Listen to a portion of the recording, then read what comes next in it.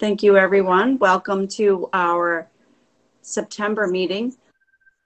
Okay, now we're ready. Welcome, everyone, to our September meeting of the Town of Niskayuna Public Works Committee. So Matt, Kathy will take attendance too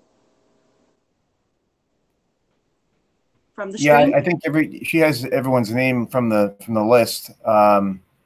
She can do it from the video. I don't see why. The only question that I guess you would have was the person on by telephone with the number 90 at the end. Okay, so who is that? Who's that? Josh.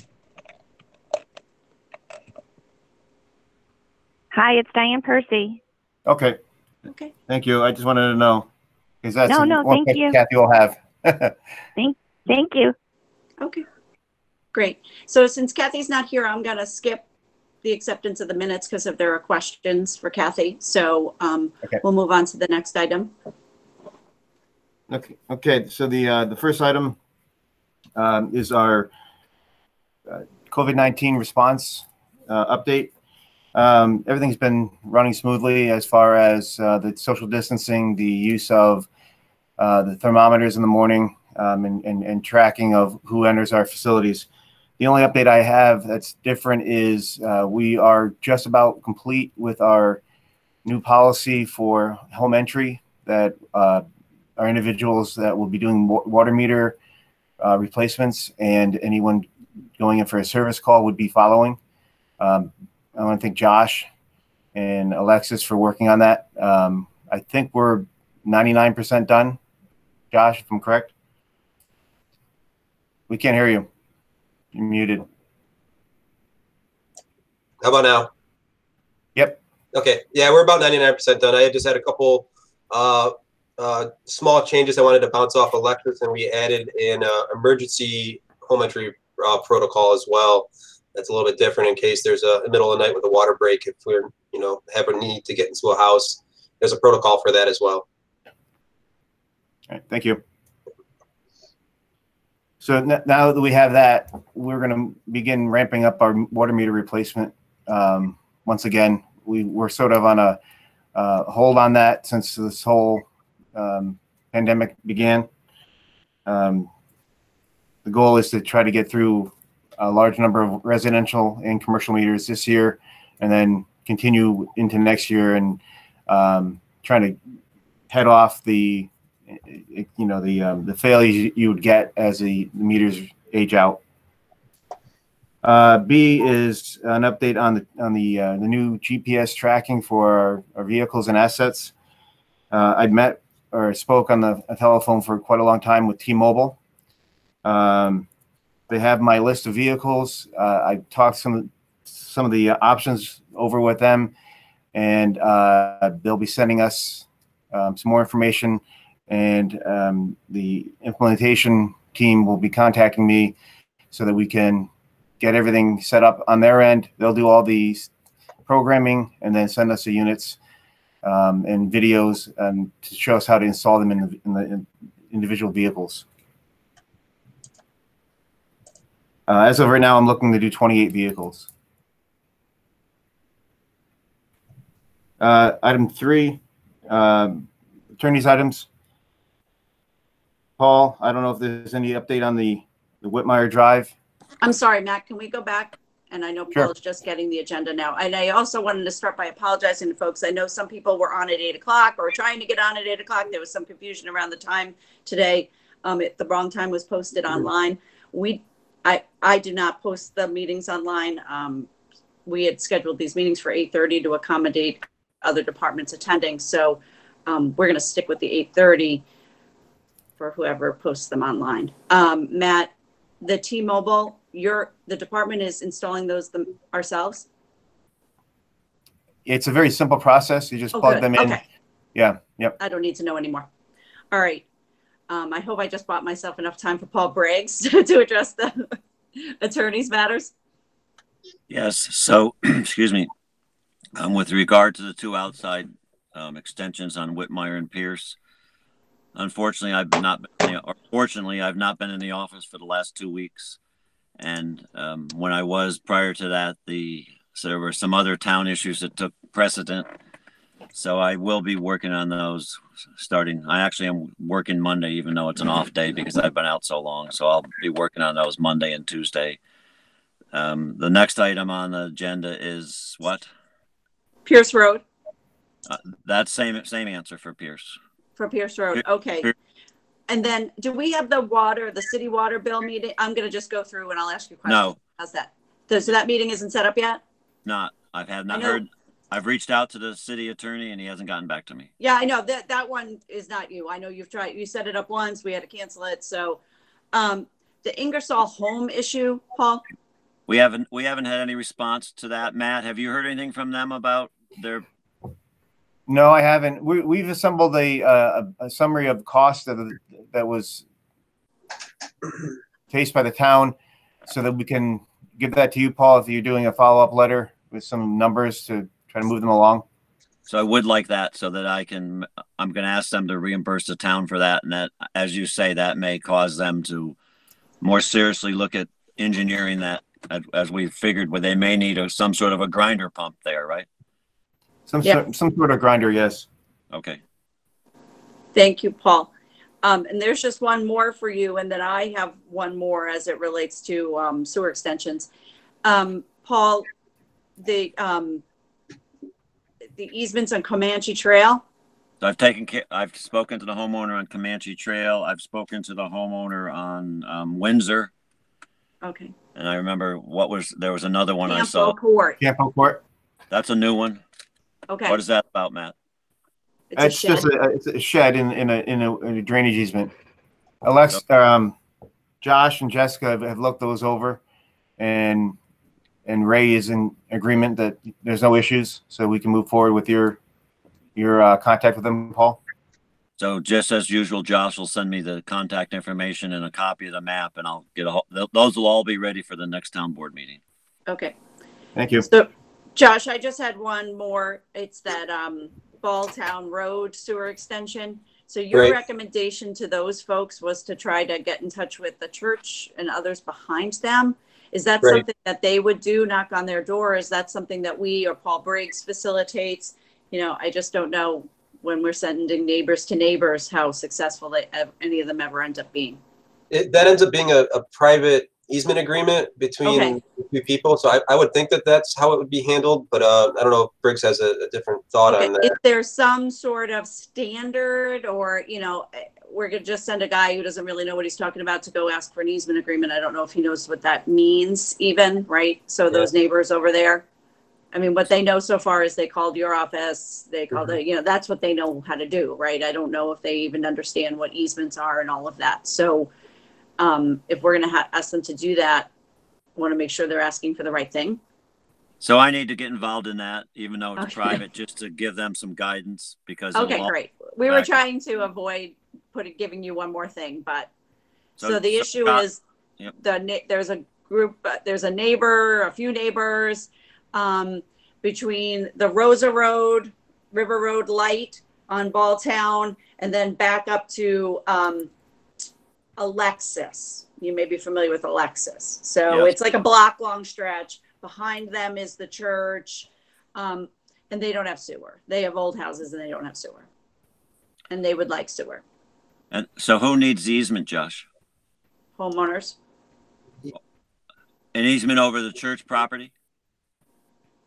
Correct. That seems to be the most probable connection point for them with sewer. So yeah, it would be, I can send you a map that'd be a little bit clearer in the map, but it'd be the resident that wants to connect having to cross with their sewer lateral across the church property to reach the town right away where there's a sewer manhole that they could tie into. So I facilitated the same sort of thing on St. David's Lane a couple years ago, so I can just help with this too. That would be great. All right. We'll connect everyone on that. Josh, thank you very much. You got right on top of it very quickly. I really appreciate it. All right, Paul Briggs, it was lovely seeing the inside of your car. We may see it again, but for right now, we're going to move right along to water and sewer maintenance. Okay, so wastewater treatment plant. Do you have anything on wastewater treatment plant? The only thing I have is, I'm sorry. But for attorney items, we did that last minute addition for the easements for the fence agreements or the easement agreements? That was why we redid the agenda. Yeah, that was what we just talked about. Comanche and Trail, number Laura, 5. is the fence. I'm sorry? So E was that, Laura, no? Oh, okay, sorry. Okay, I just want to make Those sure we two did the right thing. properties. Tell us. Is that what you were looking for? Yeah, sorry. I thought we hadn't gotten there yet. Sorry. That's okay. It happens to me all the time and I'm running the meetings. So I more than understands. All right. Wastewater treatment plant. Just I left it on there just for an update. Is there any update on the mitigation plan for the high strength waste acceptance? I don't have an update. If you would like to contribute to it, so that's kind of where we left it off last meeting. Everyone is in the review stage, so if there's anything you want to add or subtract from it, Okay. and then we can have another discussion. Whatever you guys want to do, and then we can go ahead and schedule that meeting with stakeholders on Whitmire. Why don't we schedule a meeting just on this topic? And I don't think it needs to be, we could almost schedule one at one time and the other at the other time on the same day. I mean, I'm not really sure how much more tinkering with this. A lot of it is stuff that's already been done or stuff that for one reason or another. I mean, maybe the speed limit now might be something that we could try to address again. There might be less of a reluctance on the speed limit, but right, maybe that's the best way to go with folks, right? Okay. All right. Thank you. And thank you again for your work on this. Absolutely. It just all needed to be put in one place and you were willing to do that, to gather up everything that's been done or requested. So thank you. Water and sewer maintenance. Just an update on the Mohawk Road water main replacement project. They're about halfway completed with the main on Mohawk Road. I expect that they'll be finishing up construction about a month and a half. Everything seems to be going well now. County's happy with the road work. Residents seem to be understanding of the short-term outages that are occurring because of the connections and other issues out there. So hopefully by next month, I'll be reporting that they're in the final stages of the project. B, we need to hire a contractor to build a roof structure over the fueling system that is being installed currently at the water and sewer garage. This is something we mentioned before, and we actually made budget mods to cover this, but we didn't have a price together yet, formal quotes from contractors. We have one verbal from a contractor, which we just need to get a written quote from him, and then also a second quote, which Josh is working on and we'll have prior to the meeting.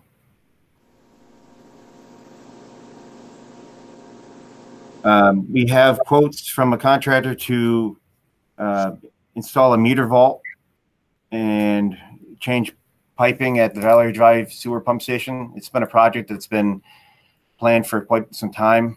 We have part of the money is bonded money from the past that was bonded for that water meter, or that meter in the vault, and then the rest would come out of the capital line that we have.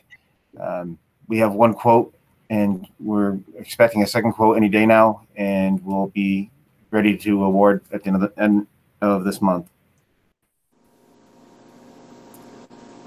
D, we have several thousand feet of water main that runs through the woods along Linwood Drive, and then also along River Road. It's large diameter water main, and the valves that are on that line date back to the 1960s. They can't be relied upon because of their age and the soil conditions. So this would be hiring a contractor to come in. We met with this one contractor who does this type of work, and another one that does this type of work is the same contractor doing our water main work on Mohawk Road. It's live insertion of valves without having to turn the water off. So the 16-inch main on Linwood Drive that feeds our water towers from the water plant, by closing that off inserting a valve without having to turn the water off to the areas around it. We can then minimize the areas of shutdown for future work as well. So they can run anywhere from 15 to 20,000 depending on the size of the valve. I do have money in the 2,000 line for water distribution, and this would be a good use for that. So if based on the dollar amount, I'd like to do possibly 2 or 3 valves. There is some savings for economy of scale because the mobilization cost is quite high.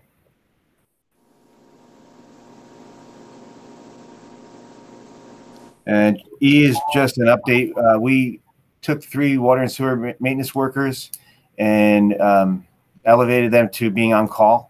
They volunteered for the on-call duty because they're relatively new. This is related to the MOA that we did last year, I think it was, that allowed me to elevate people to being on call without having the past years. It used to be 5 years of experience that we required.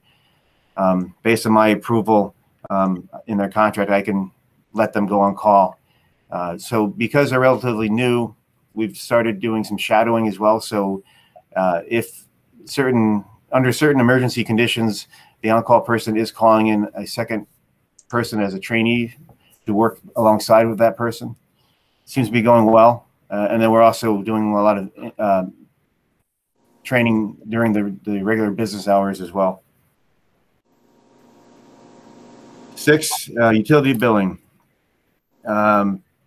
Just item A is the reconciliation for the second half for the residential commercial utility bills. Everything is all set except for Bellevue Hospital, which I'll mention down below. Okay. So we should have all the numbers ready for the meeting. 783 Pierce Road had a high water bill and challenged their bill. We went out to check to see what was going on. The homeowner claimed that that the house was vacant at the time and there's no way they could have used that amount of water. I don't have that number in front of me right now. Josh, do you recall what that was?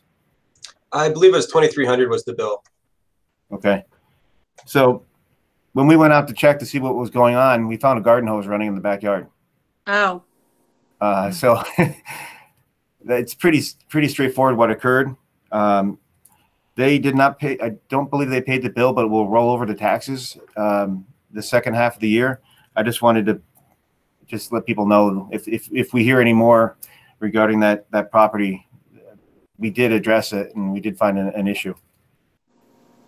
I just want to state that when I talked to the homeowner, they kind of challenged the idea that the garden hose was running, but that was what the person that went out in the field observed. So that's what we have documented.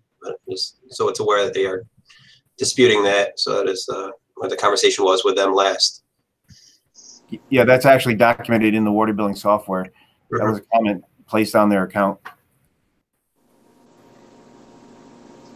I mentioned Bellevue Hospital. So Bellevue Hospital did a renovation in 2013, and I mentioned this before. We prorated their bill for them because they installed a meter that was not picked up by our system, so we didn't bill them. So we prorated it based on the current water rates for those years. So their bill right now went from 66 down to 58, just under $59,000. They're requesting a payment plan. I know back when we changed meters several years ago, we did payment plans for people, Paul. I don't recall if we did it for businesses, and I didn't know if the committee would be willing to do that for them. I don't remember ever doing one for a commercial property. Okay. So so the committee's thought is to just have them pay the bill? Well, what's their annual bill normally about? I don't have that in front of me. I mean, is it $20,000? Or is it $100,000? Right. All right. Can you? Yeah, I can have Chris figure that out. if this needs to get done right away, then bring it back for finance and we can discuss it at finance, Matt, if you need some sort of. Okay. That way we can have the reconciliation ready for the board meeting. Okay. So, but just try to get this to Briggs and the supervisor and me as quickly as you can. I can. Yeah. Right. Whatever the number is, right? I mean, that's going to predicate the decision. So 7, the finance committee. Most of these are just carried over from up above, but I leave it on there every month just for an update. The Spectrum franchise agreement. Is there anything new on that? No update. Okay. And all the way down to G. That is actually that's been done. That was done last month, so that's okay. Yeah. And then other departments, the transfer station, landfill, and the former water and sewer garage. I want to thank Ray for helping out with the grading of the former water and sewer garage site. I saw him out there the other day working. I know they're busy, so I know everyone's eager to get that site graded off and stabilized for the winter. So I thank Ray for what he's done, and hopefully. Is Ray on the call? Yes, go ahead, Matt. What do you think, realistically, what do you think the plans are? I know you're busy. Well, I know you said you wanted to have your open house and that. I'm going to try to get that done by, at least the beginning of October. I'm hoping. And that's graded out with stone and everything, so pretty much usable at that point. Thank you. Yep. Thank you, Ray. You're welcome. And B, that is dependent upon the grading, I guess, too. The date for the open house for the transfer station. Denise, I know Kathy usually has to call in advance for the shredder to come in, but I think about a month notice is what they needed in the past. So, okay. Are we looking at maybe mid to late October? If you tell me, right? I mean, you've dictated when we were going to do this. That's why we didn't do it in the spring, and we didn't. But I think it's well worth it because we're going to have I hope, from what I'm hearing, a nice spot for people to come visit, right? And a real reason to go over there. So if you think we can pull it off, then great. I said I was willing to go even into early November. It's not like people are standing around for an hour. They're just coming in. You wanted to be safe. You wanted to shoot for early November. Yeah, I mean the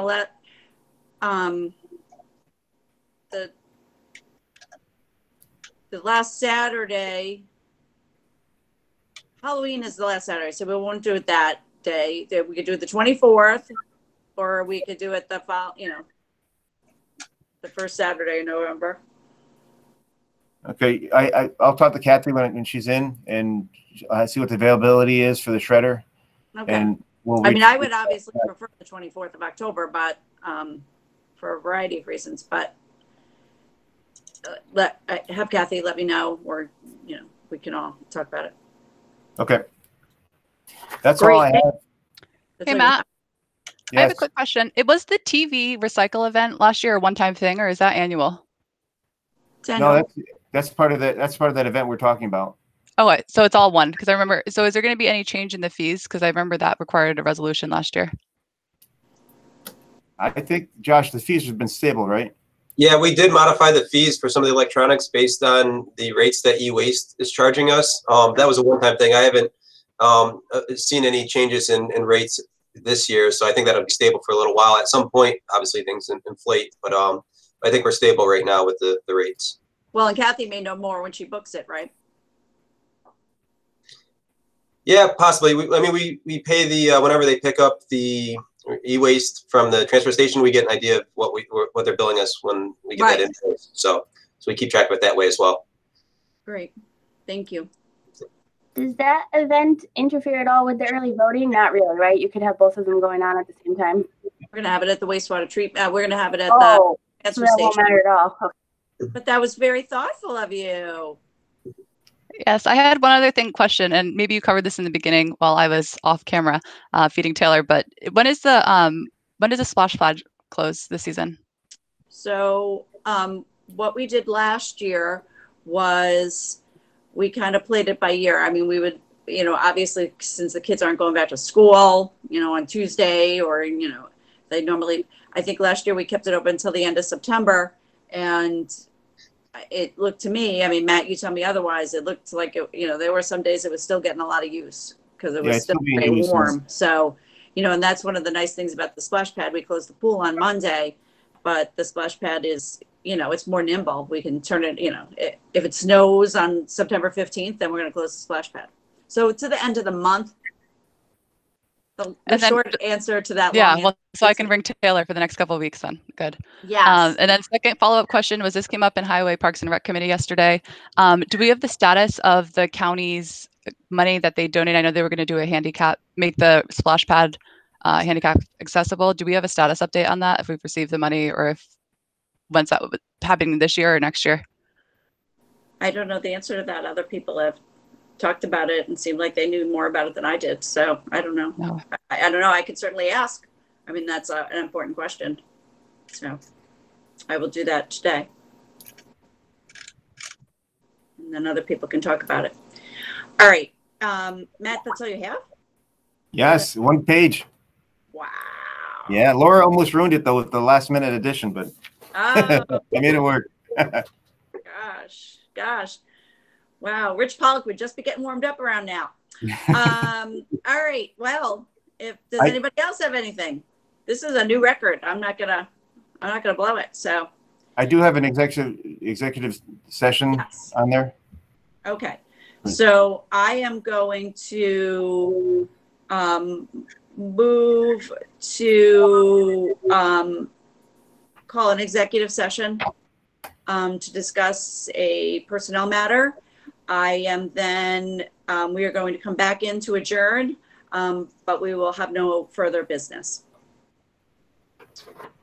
So we, for our executive session, we need the supervisor, obviously, and Matt Yetto and Alexis Kim, Ismat, Paul Briggs, please. And Josh, that's a Matt Yetto call. Yep, either way is fine. Okay, thank you all very much. Thank you. We just have to wait, I think. Bill Lawrence, if you don't mind taking us off the live stream. Oh, we could.